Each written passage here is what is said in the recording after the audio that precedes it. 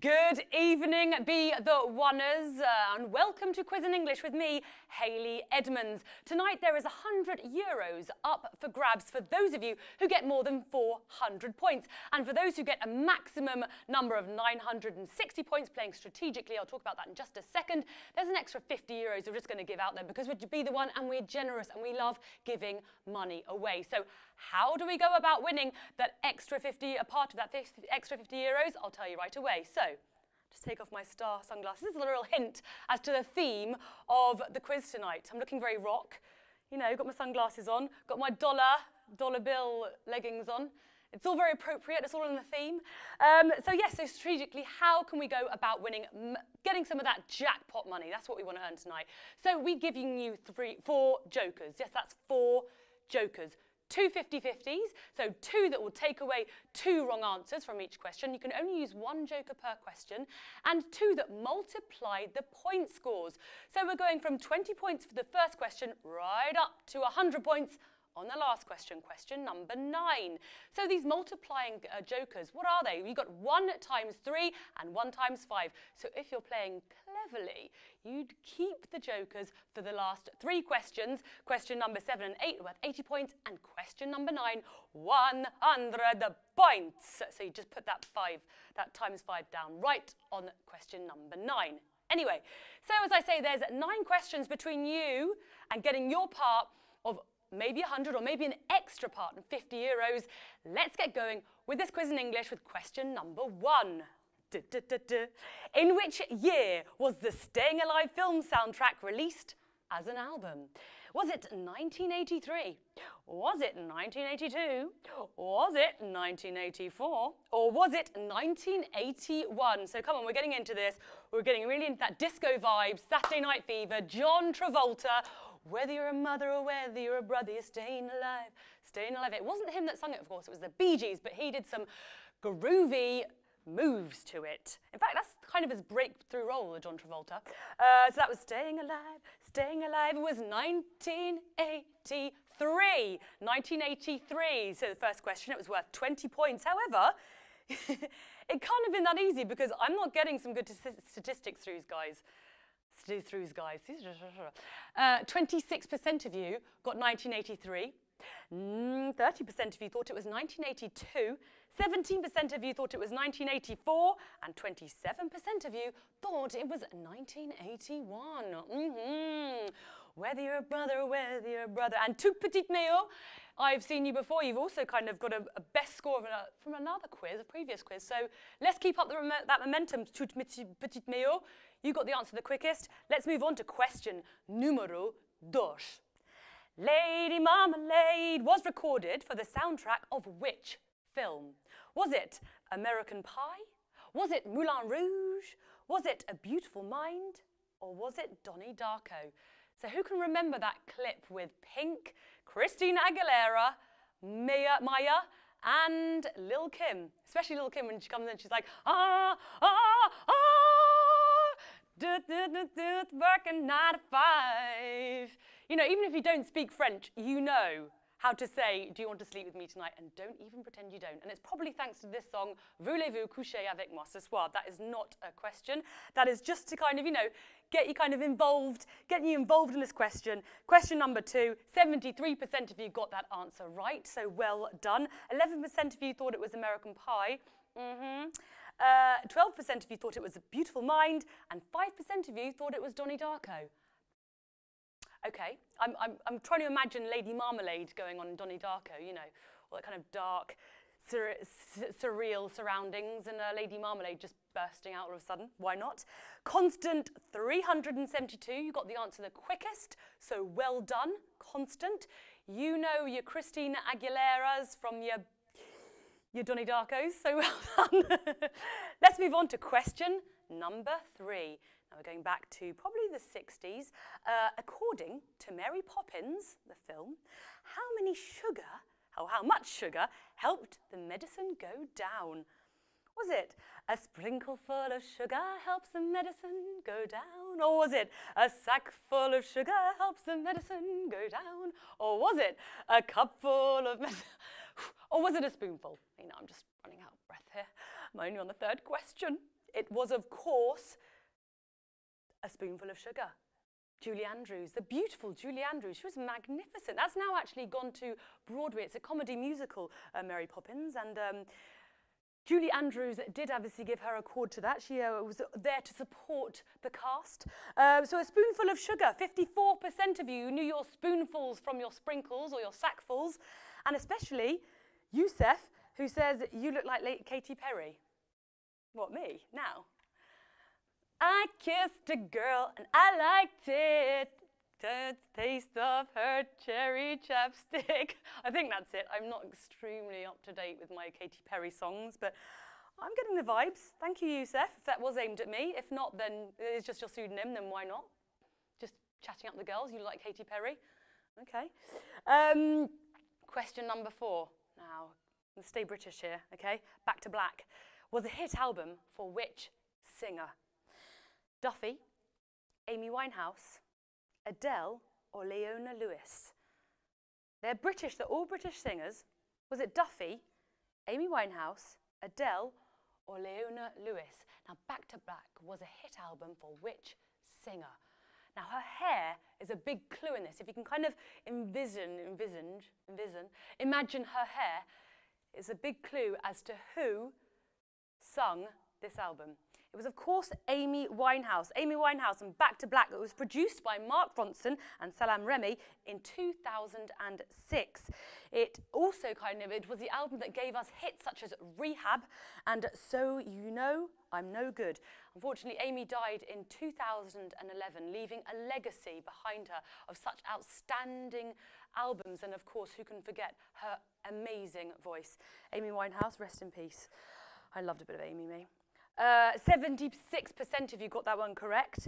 4% of you thought it was the Welsh singer Duffy. It wasn't Duffy. 7% of you thought it was Leona Lewis, who won Pop Star or something in the UK, Pop Idol. And Adele. Adele. The great Adele. It wasn't her either. 13% of you thought it was. However, Ballybalo did not get confused. He knew it was Amy Winehouse. I'm not sure if it was my clue or just whether he just loved her crooning, jazzy, bluesy voice. So you were the quickest. Well done. Let's move on to question number 5 of this quiz in English. There are points to win. There is money to be won here, guys, so stay concentrated, especially from now on, because the points are increasing. And we're going to get to question number 9, which is going to be worth 100 points, so stay focused. In which city is the House of the Rising Sun? Is it New Orleans? Is it Cleveland? Is it Anaheim? Or is it St. Louis? Now, in which city is the House of the Rising Sun? It was, of course, a hit for the Animals. Don't forget that in the 1960s. There's a house in... and they call the rising sun. No? Is that not a good enough clue? There was a house in... It was, of course, New Orleans, guys. New Orleans, or if you're French, New Orleans. You know, let's keep it international here. We've got lots of players from everywhere in the world. And I saw, actually, the other day, I saw the list of all the players, because we can tell by your phone numbers. They've got people coming in and playing from everywhere, all corners of the world, and that's ça fait plaisir. So whether you're New Orleans, or New Orleans, whatever one you have. So, yes, question number 5, 51% of you got New Orleans right, 18% of you thought it was Cleveland, 20% of you thought it was St. Louis. St. Louis. However, Anis Ayousi got the answer the quickest. So well done, Anis. Keep up the momentum. We're going into question number 6, and it's hot. The question is a hot one. Now, Sex on Fire was a massive hit for which US rock band? Was it Kings of Leon? Was it The Killers? Was it Foo Fighters? Or Arcade Fire? Well, that's a hot question, man. Dude, that was hot. That was hot. Damn it. Now, Sex on Fire was a massive hit for Kings of Leon. Yes, the US rock band. It is composed of the brothers Caleb, Nathan, and Jared Followell and their cousin Matthew. Now, they spent their childhood driving around. They're from a family of evangelists. So obviously, you know, they maybe have got that, their vocal, their singing from the biblical, from songs and gospel. Who knows? So that's Kings of Leon. 43% of you got that one correct. 17% if you thought it was the Killers. 25% if you thought it was the Foo Fighters. And 16% of you thought it was Arcade Fire. Okay. I said it was a hot question, but it was not Arcade Fire. It was Kings of Leon. Thomas Sherrock. You got the answer the quickest. Well done. Keep it going, man. Question number 7. I'm really liking it tonight. I'm liking these real rock questions, these real kind of, you know, I'm liking this musical quiz. It's all good here. Which of these movies did Paul Simon write music to? Titanic, Hot Shots, Shampoo, or Alien? Which of these movies did Paul Simon, of Simon and Garfunkel fame as well, write the music to? Was it Titanic, Hot Shots, Shampoo, or Alien? Paul Simon, yes. He actually did write Mrs. Robinson for the film The Graduate. That was a great hit. Love that. 46% of you got Shampoo correct. 23% of you thought it was Alien. I'm trying, you know, Paul Simon writing music for the Alien. Got for Alien. It's a bit hard. Idem, Titanic. Hot Shots, why not? Razek, you got that answer the quickest. So well done, Razek. Let's move on to question number 8. The penultimate question of this quiz in English is right now on your screens. Howard Shore created the soundtrack to which 1986 film? Was it The Fly? Was it Stand By Me? Was it Top Gun or Terminator 3? Howard Shore created the soundtrack or composed the soundtrack to which 1986 film? Was it The Fly, Stand By Me, Top Gun or Terminator 3? Now, as one of the many soundtracks that he curated or he composed scores to over 80 films. It was, of course, The Fly. Amongst those films, Lord of the Rings and the Hobbit film trilogies, Lord of the Rings, that is one of only 3 films to have got 3 Oscars, yes, along with Ben-Hur, and Titanic. So there we go. Howard Shore, a Canadian composer, extremely well known. He composed the music to The Fly. The only thing that hangs around you, honey, are the flies. God damn it. Let's move on. 49% of you got that one correct. 12% of you thought it was Stand By Me. 26% of you thought it was Top Gun. And 13% of you thought it was Terminator 3. Greg Laff. You got it right the quickest, mate. Well done. Let's see if you can get question number 9 correct. This is worth 100 points. If you have your multiply by 5 joker, now is the time to put it down, guys. We want maximum money. We're giving away money on Be The One tonight. If you want to get your part of that extra 50 euros tonight, stay concentrated. Question number 9 is coming up to you right away. In 2005, who achieved the #1 single with The Importance of Being Idle? No, it would be more like The Importance of Being Idle. Was it James Blunt? Was it Dido? Was it Usher? Or was it Oasis? Now, in 2005, who achieved a #1 single with The Importance of Being Idle? Who was that? Who is that? It was, of course, Oasis. I'm not sure if you remember the clip with the Welsh actor Rhys Ifans kind of acting and dancing very, how would I describe it? He was very sophisticated. He was wearing a top hat. Looks like I was about to say, what they call people working a funeral. Anyway, so looking very sophisticated. There's a little dancing in it. To Oasis is The Importance of Being Idle. It was sung and written by Noel Gallagher. I'm sure by that time he couldn't stand Liam anymore. Look, you know what, mate?